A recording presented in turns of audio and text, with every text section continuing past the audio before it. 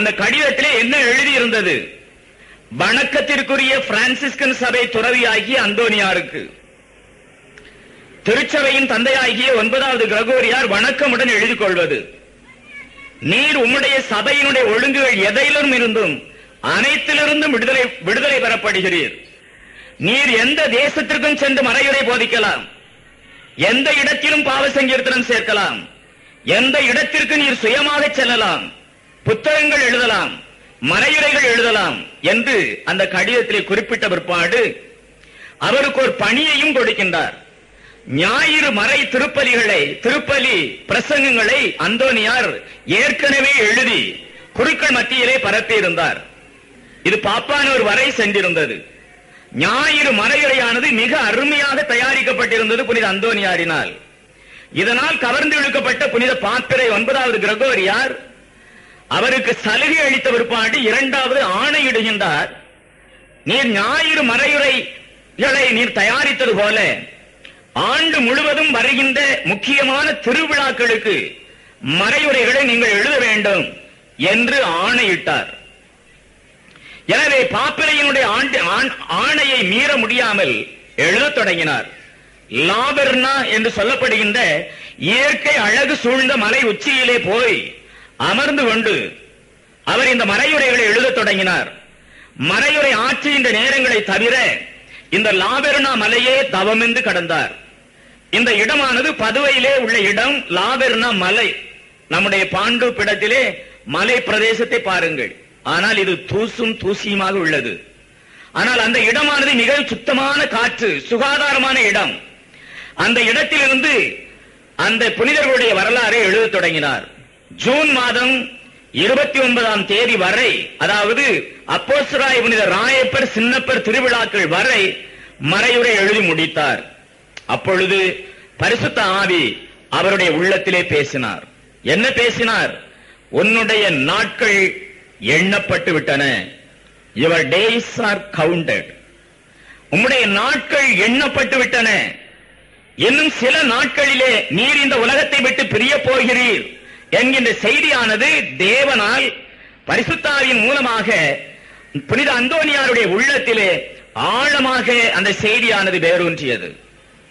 உடனே என்ன செய்தார்? தன்னுடைய பணியை முடித்தார். ஜூன் மாதம் 29ஆம் தேதி அப்போஸ்தலராகிய புனித ராயப்பர் சின்னப்பர் திருவிழா மறையுரையோடு பாப்பிரையின் ஆணைக்குரிய செய்தியை முடித்துவிட்டு, இனிமேல் நான் உலகத்திலே பல நாட்கள் வாழப்போவதில்லை, வாழ்கின்ற நாட்களிலே இன்னும் லட்சக்கணக்கான ஆன்மாக்களுக்கு நான் போதிக்க வேண்டும், ஆன்மாக்களை இன்னும் ஈடேற்ற வேண்டும், இன்னும் பல மறையுரைகள் ஆற்ற வேண்டும் என்கின்ற துடிப்பினாலே லாபெர்னா மலையிலிருந்து மிக வேகமாக கீழே வருகின்றார். வந்து வீதிகளிலும் தெருக்களிலும் சந்துகள் பொந்துகள் கிராமங்கள் பட்டி தொட்டிகள் அத்தனையிலும் கால் நடையாக சென்று பாவிகளை தேடி அலைந்தார். பாவிகள் எல்லாம் இவரை தேடி வருவதற்கு முன்னதாகவே இவர் பாவிகளை தேடி போனார். ஆண்டவர் என்ன செய்தார்? நாம் ஆண்டவரை தேடி போவதற்கு முன்னால் தேவன் சுதனாகிய தேவன், 2ஆம் ஆளாகிய சுதனாகிய தேவன் நம்மை தேடி வந்தார். எனவே அந்தோனியார் பாவிகளை தேடி செல்ல ஆரம்பித்தார். ஒரு உதாரணத்திற்கு ஒரு பாவியை பற்றி அவருடைய வரலாற்றிலே சொல்லப்படுகிறது. ஒரு பெரும் பாவி, வாழ்நாள் முழுவதும் துஷ்டனாக வாழ்ந்தவன், துவேஷ வாழ்க்கை வாழ்ந்தவன், தூஷண வார்த்தைகள் பேசுகின்றவன், தேவ தூஷணம் சொல்பவன். அப்படிப்பட்டவன் புனித அந்தோனியாருடைய மறையுரையை கேட்ட பிற்பாடு மனம் திரும்புகின்றான். மனம் திரும்ப வேண்டும் என்றால் பாவ சங்கீர்த்தனம் செய்ய வேண்டும். பாவ சங்கீர்த்தனம் என்றால் என்ன என்று தெரியாது, பாவ சங்கீர்த்தனம் எப்படி செய்வது என்றும் தெரியாது. அது மட்டுமல்ல, தன்னுடைய பாவங்களை எல்லாம் எப்படி வெளியிடுவது என்பது வெட்கப்பட்டான் தன்னுடைய உள்ளத்திலே. எனவே தனிமையாக புனித அந்தோனியாரிடத்திலே சென்று தன்னை பற்றி உண்மையெல்லாம் சொல்லுகிறான். பாவ சங்கீர்த்தனம் செய்ய ஆசை, மனம் திரும்ப ஆசை, எப்படி பாவ சங்கீர்த்தனம் செய்வது என்று தெரியாது, என்னுடைய பாவங்களை எல்லாம் சொல்லுவதற்கு வெட்கமாக இருக்கின்றது என்று அந்தோனியாரிடத்திலே தனிமையிலே கதறினான். எனவே புனித அந்தோனியார் அந்த மனிதனிடம் சொன்னார், நீ ஒரு காரியம் செய், உன்னுடைய வீட்டிற்கு செல், ஒரு தாளை எழுதுகோலை எடுத்து 1, 2, 3 என்று உன்னுடைய பாவங்களை எல்லாம் வரிசையாக எழுது. நினைவில் இருக்கின்ற அத்தனை பாவங்களை எழுதி முடித்த பிற்பாடு என்னிடம் வா. 1, 2 பாவங்களை எழுதியிருக்கின்ற வரிசையிலே வாசி, ஆண்டவர் உன்னை மன்னிப்பார் என்று சொன்னவுடனே தன்னுடைய வீட்டிற்கு சென்றான். புனிதருடைய ஆலோசனைப்படி ஒரு பேப்பரை எடுத்தான். எழுதுகோலை எடுத்து எழுத ஆரம்பித்தான். 1, 2, 3, 5, 10, 20, 100 அனுமான் வால் முயல் மீண்டு கொண்டே சென்றது. அந்த பேப்பரை தூக்கி கொண்டு அந்தோனியாரிடத்திலே வருகின்றான் பாவசங்கீர்த்தனம் செய்ய. அவர் அவளை முழுவதுமாக தயாரிக்கின்றார். பாவசங்கீர்த்தனம் என்றால் என்ன? மிகவும் முக்கியமானது உத்தம மனஸ்தாபம். இந்த மனஸ்தாபம் இன்றி பாவங்கள் மன்னிக்கப்படுவதில்லை, உறுதிமொழி எடுக்க வேண்டும் என்றெல்லாம் அவனுக்கு சொல்லி விளக்கிய பிற்பாடு, சரி இனிமேல் ஒவ்வொன்றாக உன்னுடைய பாவங்களை வாசி என்று சொன்னார். அந்த பாவி மனிதன் முழந்தாள் படியிட்டு பாவசங்கீர்த்தனம் செய்து தன்னுடைய பாவங்களை எல்லாம் வாசிக்க தொடங்கினான். கிறிஸ்து அன்பார்ந்த சகோதர சகோதரிகளே, முதல் பாவத்தை வாசித்தான். என்ன ஆச்சரியம்! அவன் வாசித்த அந்த க்ஷணமே அந்த பாவம் அந்த தாளில் இருந்து நீங்கியது, மறைந்து விட்டது. இரண்டாவது பாவத்தை வாசித்தான். வாசித்து முடித்தவுடன் மறுபடியும் அது மறைந்தது. மூன்றாவதை வாசித்தான். வாசித்தவுடன் மூன்றாவது பாவம் மறைந்தது. கடைசி பாவத்தை வாசித்தான். கடைசி பாவமும் மறைந்தது. கிறிஸ்து அன்பார்ந்த சகோதர சகோதரிகளே, அவருடைய தாளிலே எழுதப்பட்ட அத்தனை பாவங்களையும் ஒவ்வொன்றாக புனித அந்தோனியாரிடத்திலே வாசிக்க வாசிக்க அத்தனை பாவங்களும் அந்த தாளில் இருந்து மறைந்தன. மிகப்பெரிய அற்புதம். எதற்காக ஆண்டவர் இந்த அற்புதத்தை நிகழ்த்தினார்? வேதத்திலே நாம் வாசிக்க கேட்கின்றோம். அப்போஸ்தலர்களுக்கு ஆண்டவர் ஆணையிட்டு சொன்னார், மண்ணகத்தில் நீ எதை கட்டுவாயோ அது விண்ணகத்திலும் கட்டப்பட்டதாகவே இருக்கும். மண்ணகத்தில் நீ எதை அவிழ்ப்பாயோ அது விண்ணகத்திலும் அவிழ்க்கப்பட்டதாகவே இருக்கும் என்று பாவங்களை மன்னிக்கின்ற சர்வ அதிகாரத்தை மனிதன் கையிலே ஒப்படைத்தார் ஆண்டவர். எனவே மனிதன் பாவசங்கீர்த்தன தொட்டியிலே இருப்பது குருவானவர் அல்ல, தேவனாகிய இயேசு கிறிஸ்துவே அங்கே அமர்ந்திருக்கின்றார் பிரதிநிதியாக. தந்தாய், இவர்கள் அறியாமல் செய்கிறார்கள், இவர்களை மன்னித்தருளும் என்று தன்னை ஏளனம் செய்கின்றவர்களையும் கிண்டல் பரிகாசம் செய்கின்றவர்களையும், நீ உண்மையிலே இறைமகனாக இருந்தால் சிலுவையில் இருந்து கீழே இறங்கு, உன்னை நாங்கள் நம்புவோம் என்று சொல்லி பரிகாசம் செய்தவர்களையும் ஆண்டவரால் சொல்ல முடிந்தது, தந்தாய் இவர்கள் அறியாமல் செய்கிறார்கள், இவர்களை மன்னித்தருளும் என்று. அந்த தேவன் தான் அந்த பாவசங்கீர்த்தன தொட்டியிலே அமர்ந்திருக்கின்றார். எனவே அவர் பாவங்களை மன்னிக்கின்றார் என்று அந்த பாவிக்கு உணர்த்துவதற்காக, உன்னுடைய பாவங்கள் எல்லாம் மன்னிக்கப்பட்டு விட்டன என்று அவனுக்கு அறுதியிட்டு சொல்லுவதற்காக வாசிக்க வாசிக்க ஒவ்வொரு பாவமாக மறைந்து விட்டது. கிறிஸ்து அன்பார்ந்த சகோதர சகோதரிகளே, இன்றெல்லாம் பாவ சங்கீர்த்தனத்தை பற்றி யாரும் கவலைப்படாத ஒரு நேரம், கவலைப்படாத ஒரு காலம். நாங்கள் நேரடியாக ஆண்டவரிடம் பேசிக்கொள்வோம். இவர் ஒரு சாதாரண மனிதன் தானே, இவனுடைய பலவீனங்கள் எங்களுக்கு தெரியாதா? இவருடைய காரியங்கள் எங்களுக்கு புரியாதா? இவரிடம் போய் நாங்கள் எங்களுடைய வாழ்க்கையின் ரகசியங்களை பகிர்ந்து கொள்ள வேண்டுமா? வேண்டாம். நாங்கள் ஆண்டவரிடம் நேரடியாக செய்து கொள்வோம், எங்கள் பாவங்களை மன்னிப்பு பெற்று விடுவோம். கிறிஸ்து அன்பார்ந்த சகோதர சகோதரிகளே, இந்த நூற்றாண்டில் நடந்து வருகின்ற மிகப்பெரிய பதிதம், எனவே மிகப்பெரிய பேதம் பல சபைகளினால் உருவாக்கப்பட்டு கத்தோலிக்க திருச்சபையிலே ஆழமாக ஊடுருவிக் கொண்டு செல்கின்றது. எனவே மிக முக்கியமானவர்கள் கூட சொல்ல ஆரம்பித்து விட்டார்கள், நாங்கள் ஆண்டவரிடம் நேரடியாக, இப்பொழுதெல்லாம் இன்டர்நெட் வசதி எல்லாம் வந்துவிட்டதே, ஹாட்லைன், ஒரே வினாடியில் அமெரிக்காவோடு பேசுவது போல, நாங்கள் ஏனையா ஒரு குருவானவர் வழியாக எஸ்டிடி போட்டு ஆண்டவரிடத்தில் பேசணும், நாங்கள் ஹாட்லைன்ல நேரடியாகவே ஆண்டவரிடத்தில் பேசிக்கிடுவோம் சொல்லுகின்றார்கள். பாவ சங்கீர்த்தனம் குறைவு, ஆனால் நற்கருணை எடுக்கின்றவர்கள் ஏராளம். இதனுடைய புதுமை, இதனுடைய வினோதம் ஆண்டவன் தான் பதில் சொல்ல வேண்டும், காலம் பதில் சொல்ல வேண்டும்.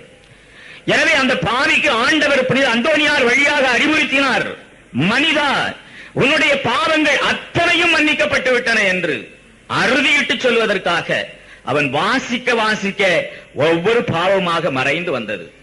இப்படியாக பாவிகளை அரவணைப்பதும் பதிதர்களையும் பேதர்களையும் சம்மட்டி கொண்டு அடிப்பதும் பதிதர்களுக்கு வேதனை அளித்தது. எப்படி என்றால், நம்முடைய பதிதமானது, நம்முடைய வேதமானது நிலை கொள்ள முடியாதே, இந்த அந்தோனியார் எல்லாவற்றையும் கெடுத்துக் கொண்டிருக்கின்றாரே என்று நினைத்தவர்கள் ஒரு நாள் புனித அந்தோனியாரை விருந்துக்கு அழைத்தார்கள். வஞ்சகமாக நய வஞ்சகம் படைத்த அந்த பதிதர்கள் உணவிலே கொடிய விஷத்தை கலந்து வைத்திருந்தார்கள். உணவு தயார் செய்து பரிமாறப்பட்டது. அருமையாக, பார்வைக்கு வெளிப்படையாக, மிகவும் கவர்ச்சியாக தயாரிக்கப்பட்ட உணவு. ஆனால் அதிலே மிகவும் அருமையாக கலக்கப்பட்டிருந்தது விஷம், கொடும் விஷம். புனித அந்தோனியார் யார்? உன்னையும் என்னையும் உன் தகப்பனையும் என் தகப்பனையும் உன் பேரனையும் என் பேரனையும் ஆழம் பார்க்கின்றது அல்லவா புனித அந்தோனியார். உள்ளத்தையும் உள்ளத்தின் ஆழங்களையும் அலசி பார்ப்பவர் அல்லவா புனித அந்தோனியார். தெரிந்தது. விஷத்தை கலந்திருக்கின்றார்கள். இந்த உணவை சாப்பிட்ட உடனே நான் சாக வேண்டும் என்பதற்காக சதி செய்திருக்கின்றார்கள். இவர்களுடைய சதியை நான் முறியடித்தே ஆக வேண்டும் என்று புனித அந்தோனியார் சவால் எடுத்தார். சிலுவை அடையாளம் வரைந்து ஆண்டவரிடத்திலே வேண்டினார். பாலைவனத்திலே 5 அப்பங்களையும் 2 மீன்களையும் கொடுத்து 5000 பேருக்கு மேலாக அற்புதமாக உணவளித்த ஆண்டவரே, அதே பரிசுத்த உணவாக இது மாறுக என்று சொல்லி அப்படியே சாப்பிட ஆரம்பித்தார். பதிதர்கள் என்ன நினைத்தார்கள்? அவர் சாப்பிட மயங்கி வீழ்வார் என்று நினைத்தார்கள். மயக்கம் விடுவார், அத்துடன் செத்து விடுவார், பிணமாகி விடுவார், இவன் கதையை என்னுடன் முடித்து விடலாம் என்று நினைத்தார்கள் பதிதர்கள். ஆனால் கிறிஸ்துவில் அன்பார்ந்த சகோதர சகோதரிகளே, மனிதன் நினைப்பது ஒன்று, இறைவன் நினைப்பது மற்றொன்று அல்லவா? ஆண்டவருடைய வரப்பிரசாதத்தினாலே இதிலே விஷம் கலந்திருக்கின்றது என்று தெரிந்தும் ஆண்டவருடைய அதிமிக மகிமையை மாட்சிமையும் மனிதனுக்கு வெளிப்படுத்த வேண்டும் என்பதற்காக விஷம் கலந்த உணவை உண்ட பிற்பாடும் அவர் அதிசயமாக உயிர் பிழைத்தார் என்று வரலாற்றிலே நாம் வாசிக்கின்றோம். இதிலே முறியடிக்கப்பட்ட பதிதர்கள் அடுத்த சதிக்கு எழுங்குகின்றார்கள். தபசு காலம். அந்த காலத்திலே, தபசு காலத்திலே மட்டுமல்ல, வருடம் முழுவதும் வெள்ளிக்கிழமை தோறும் மாமிசம் அருந்தக்கூடாது என்று ஒரு கட்டளை இருந்தது. இப்பொழுது உள்ள இளைஞர்களுக்கோ இளைஞர்களுக்கோ இது தெரிவதற்கு வாய்ப்பு இல்லை. 2ஆம் வத்திக்கான் சங்கத்திற்கு பிற்பாடு இந்த கட்டளையானது மாற்றப்பட்டது. ஆனால் அதற்கு முன்னாலே வருடம் முழுவதும் வருகின்ற வெள்ளிக்கிழமை தோறும் ஆண்டவர் கல்வாரி மலையிலே பட்ட பாடுகளை நினைத்து நான் மாமிசம் அருந்தாமல் சுத்தபோசனம் இருப்பேன் என்று தாய் திருச்சபை கற்பித்திருந்த நேரம். இது நடப்பது 13வது நூற்றாண்டு. எனவே பதிதர்கள் என்ன செய்தார்கள் தெரியுமா? சரியாக வெள்ளிக்கிழமை அன்று புனித அந்தோனியாரை இன்னொரு விருந்துக்கு அழைத்தார்கள். அழைத்து என்ன செய்தார்கள்? மாமிசத்தை உணவாக கொண்டார்கள். ஆனால் மாமிசத்தை மீன் வடிவிலே அமைத்தார்கள். உள்ளே இருக்கின்றது மாமிசம், ஆனால் வெளியே தெரிவது மீன்தான். எனவே மீன்தான் பரிமாறப்படுகின்றது என்று அந்தோனியார் நினைத்து சாப்பிடுவார். அதற்கு பின்னால் நாம் அவரை குற்றம் சாட்டலாம். வெள்ளிக்கிழமையிலே மாமிசம் சாப்பிட்டான் இந்த துறவி, இவன் கபட சந்நியாசி என்று நாம் விளம்பரப்படுத்தலாம் என்று சதி ஆலோசனை செய்து அந்தோனியாரை அந்த விருந்துக்கு அழைத்தார்கள். புனித அந்தோனியார் சென்றார். இவர் பாவிகளையும் பதிதர்களையும் பேதங்களையும் நாடி சென்று அவர்களுக்கெல்லாம் பாடம் கற்பிப்பவராயிற்று. எனவே பதிதர்கள் கூப்பிட்ட உடனே அவர்களுடைய இடத்திற்கு சென்றார். சதி ஆலோசனை கூட்டம் அருமையாக தயார் செய்திருந்தது விருந்தை. பார்ப்பதற்கு மீன் தான். எனவே எந்த ஒரு மனிதனையும் ஏமாற்றிவிடக் கூடும் அந்த விருந்து. நீங்களும் நானும் அந்த இடத்திலே இருந்திருந்தால் நிச்சயமாக மீன் தான் நமக்கு பரிமாறப்படுகின்றது, மாமிசம் அல்ல என்று நாம் நினைத்து 100 விழுக்காடுகள் ஏமாந்திருப்போம். ஆனால் கிறிஸ்து அன்பார்ந்த சகோதர சகோதரிகளே, உண்ண இருப்பவர் யார்? விருந்து யாருக்கு சமைக்கப்பட்டிருக்கின்றது? இந்த விருந்தை உண்ணப்போவது யார்? ரகசியங்களை எல்லாம் ஆழமாக தோண்டி எடுக்கின்ற புனித அந்தோனியார் அல்லவா? தெரிந்துவிட்டது அவருக்கு. மீன் வடிவிலே மாமிசத்தை இவர்கள் தயார் செய்திருக்கின்றார்கள். வெள்ளிக்கிழமையிலே மாமிசம் சாப்பிடக்கூடாது என்ற கட்டளையை மீறச் செய்யும்படி இங்கே ஒரு சதி நடக்கிறது, ஒரு சதி திட்டம் தீட்டி இருக்கின்றார்கள் என்று நினைத்தவுடனே பரமண்டலங்களிலே இருக்கின்ற பிதாவை நினைத்தார். ஆண்டவரே, உம்முடைய மகிமையும் மாட்சிமையும் இந்த பதிதர்களுக்கு வெளிப்படையாக தெரிய வேண்டும் என்பதற்காக நீர் அற்புதமாக ஒரு புதுமையாற்ற வேண்டும், இந்த மாமிசம் மீனாகவே மாற வேண்டும் என்று கிறிஸ்து அன்பார்ந்த சகோதர சகோதரிகளே ஆண்டவரிடத்திலே உருக்கமாக ஜெபித்து சிலுவை அடையாளம் வரைந்தார். என்ன ஆச்சரியம், என்ன விந்தை! பரிமாறப்பட்டது மாமிசம், ஆனால் இப்பொழுது தட்டிலே இருப்பது மீன், சாட்சாத் மீன். பதிதர்களை கூப்பிட்டார், வாருங்கள் சாப்பிடுங்கள் இதை. பதிதர்கள் ருசி பார்த்தார்கள். கிறிஸ்துவ அன்பார்ந்தவர்களே, அவர்கள் சமைத்த மாமிசமே அல்ல, புதிதாக மீன் சமைக்கப்பட்டிருந்தது. அங்கே சமைக்கப்பட்ட மீன் பரிமாறப்பட்டிருக்கின்றது. மாமிசம் மீனாக மாறியது. கிறிஸ்துவ அன்பார்ந்த சகோதர சகோதரிகளே, எந்த ஒரு சதி வலையிலும் விழாமல் அந்தோனியாரை ஆண்டவர் கூட்டிக் கொண்டு செல்லுகின்றார். புனித தெரசம்மாள், குழந்தை இயேசுவின் தெரசம்மாளை குழந்தை இயேசு பாலன் கையில் பிடித்துக் கொண்டே நடந்து செல்வாராம். மலையோரங்களிலே, மலை உச்சியினிலே, வயல்வெளி பிரதேசங்களிலே, கடற்கரை ஓரங்களிலே என்று குழந்தை இயேசுவின் தெரசம்மாள் சின்ன ராணி, சிறிய புஷ்பம், சிறு மலர், அவள் சின்னவளாக இருக்கின்ற பொழுதே குழந்தை இயேசு பாலனும் அவளும் பேசிக்கொண்டே செல்வார்களாம். அப்படிப்பட்ட உறவாயிற்று ஆண்டவருக்கும் அந்தோனியாருக்கும். எனவே அந்தோனியாருடைய நாட்கள் எண்ணப்பட எண்ணப்பட பதிதர்களையும் பாவிகளையும் தன் மத்தியிலே இழுத்துக்கொண்டே இருக்கின்றார். ஒரு நாள் இத்தாலியிலே பதுவிமா நகரிலே மாலை நேரத்திலே மறையுரை ஆற்றிக் கொண்டிருக்கின்றார். ஆலயத்திலே ஒரு பெண் இவருடைய மறையுரையை கேட்க விரும்புகின்றாள். ஆனால் துரதிர்ஷ்டம், இவளுடைய கணவன் ஒரு துஷ்டன். மறையுரையை கேட்பதற்கு அனுமதிக்கவில்லை. ஆலயம் செல்ல வேண்டாம், ஆலயம் சென்று நாம் எதை கண்டோம், மறையுரை கேட்டு நம்மை எதத்தை வளர்ந்து விட்டோம், எனவே ஆலயம் செல்லவும் வேண்டாம், நீ அந்தோனியாருடைய மறையுரையை கேட்கவும் வேண்டாம் என்று அந்த துஷ்டன் பிடிவாதமாக மறுத்தான். எனவே மார்பிலே அறைந்து கொண்டு மாடித்தளத்திற்கு சென்றாள் அந்த பெண். 2 மைல்களுக்கு அப்பால் இருக்கின்றது பதுவிமா நகர். இவள் இருப்பது ஒரு குக்கிராமம். இந்த குக்கிராமத்திற்கும் பதுவிமா நகருக்கும் இடையிலே 2 மைல்கள் தூரம் இருக்கும். இவள் தன்னுடைய மாடியில ஏறி அந்த மொட்டை மாடியிலிருந்து எவ்வளவு உரத்த சத்தமாக கூக்குரலிட முடியுமோ அவ்வளவு சத்தமாக கூக்குரலிட்டு ஜெபிக்க ஆரம்பித்தாள். கோடி அற்புதரான புனித அந்தோனியாரே, என்னுடைய கணவன் உம்முடைய மறையுரையை கேட்க விடமாட்டேன் என்கிறானே, என்ன செய்வது என்று எனக்கு தெரியவில்லையே, எனக்கோர் புதுமை செய்யக்கூடாதா என்று கதறி அழுதாள் அந்த பெண். கிறிஸ்துவ அன்பார்ந்தவர்களே, நன்றாக மனதை வைத்துக் கொள்ளுங்கள். இவள் நின்று கொண்டிருப்பது ஒரு குக்கிராமம். 2 மைல்களுக்கு அப்பால் போதனை செய்து கொண்டிருக்கின்றார் புனித அந்தோனியார் ஆலயத்திலே. இங்கே சொன்ன இவளுடைய சொல் அந்தோனியாருடைய காதுகளிலே எழுத்துக்கு எழுத்து பிசகாமல் அவருடைய காதுகளிலே ஒலித்தது. ஒலித்த உடனே ஒரு புதுமை நடக்கின்றது பாருங்கள்.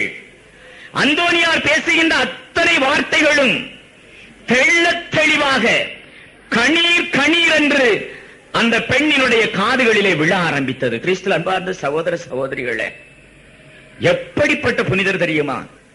எனவேதான் நான் சொன்னேன் ஆரம்பத்திலே, இவருடைய பெயரை நான் உச்சரித்தால் நாவு இனிக்கும், இவருடைய பெயரை காதுகள் கேட்டால் செவி இனிக்கும், இவருடைய பெயரை இதயம் நினைத்தாலே சிந்தையெல்லாம் இனிக்கும், இவரை நாம் தொட்டு ஸ்பரிசம் செய்தால் நம்முடைய உடலே மெய்சில் இருக்கும்.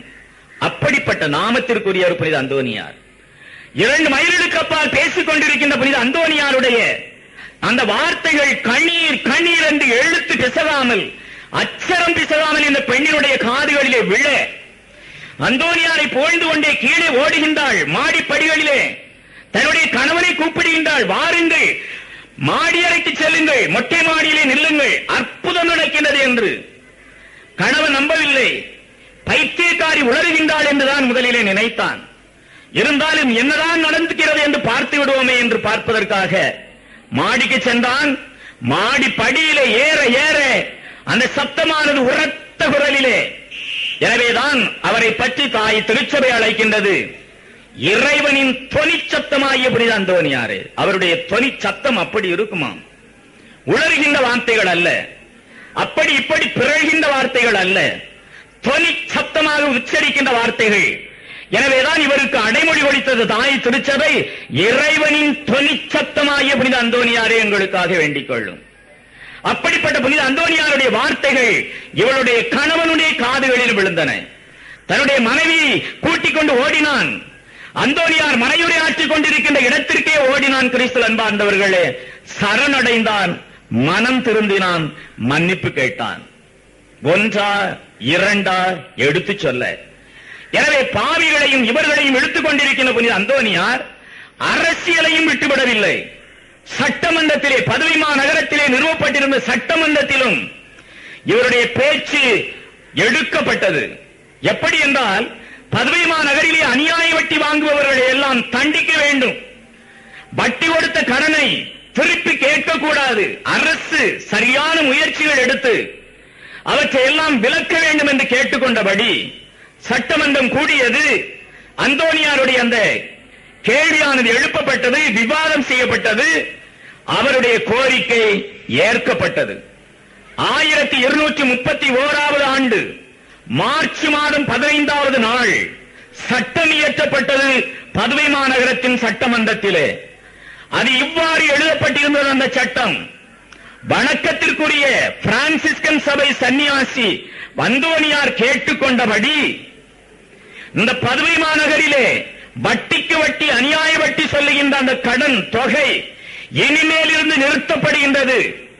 இதுவரை வட்டிக்கு கொடுத்தவர்கள் கடன் திரும்பி வாங்கவே கூடாது.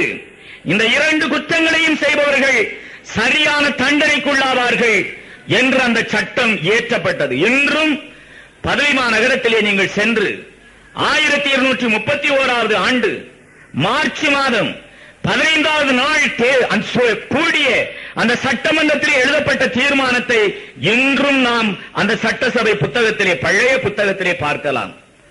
அப்படிப்பட்ட புனித அந்தோனியார் மறையுரையாற்றுவது மக்களுக்கு மட்டுமல்ல, அரசியலிலும் இறங்கி சட்டமன்றத்திலே சட்டத்தை திருத்தி அமைக்கின்ற அளவிற்கு அவருடைய புகழ் உச்சாணி கொம்பிலே ஏறியிருந்தது. கிறிஸ்து அன்பார்ந்த சகோதர சகோதரிகளே, ஒரு நாள் புனித அந்தோனியார் போரித்துக் கொண்டிருக்கின்றார்.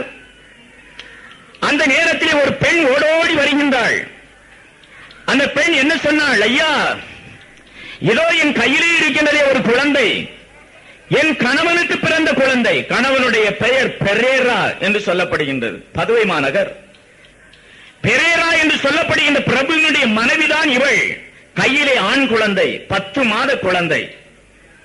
இந்த குழந்தையை கையிலே ஏந்திக் கொண்டு புனித அந்தோனியாரிடத்திலே வந்து, ஐயா, என் கற்பிலே சந்தேகப்படுகின்றான் என் கணவன், எனக்கு நேரிலேயே சொல்லுகின்றான், இந்த குழந்தை யாருக்கு பிறந்தது என்று கேட்கின்றான்.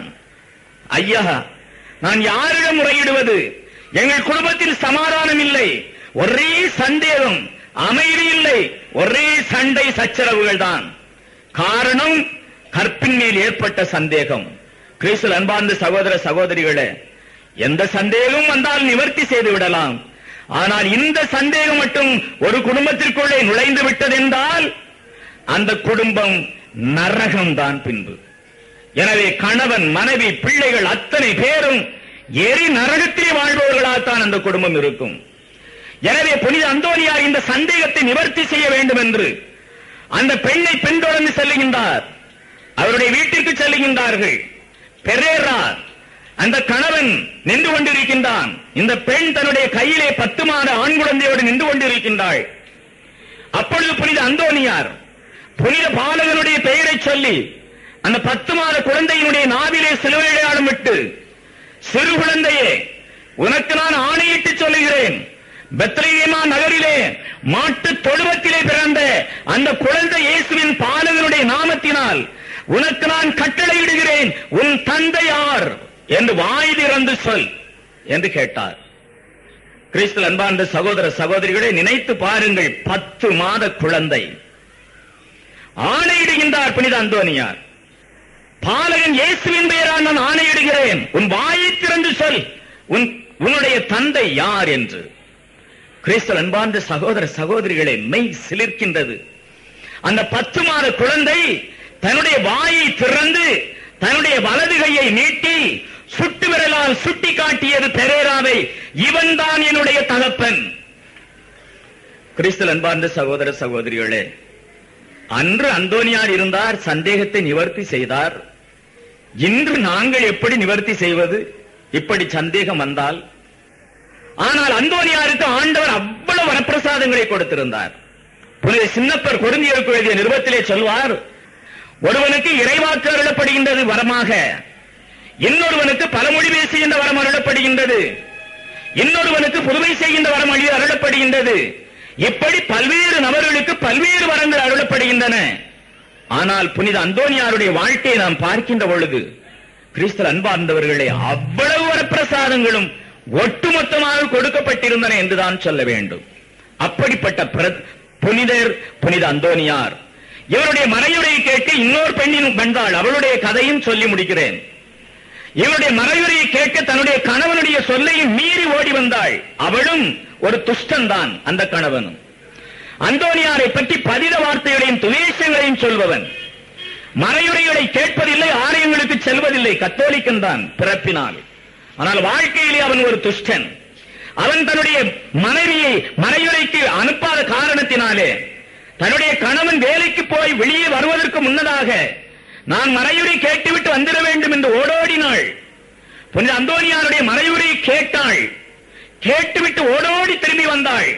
தன்னுடைய கணவன் வந்திருக்க கூடாது ஆண்டவரே என்று ஓடிக்கொண்டு வந்தாள்.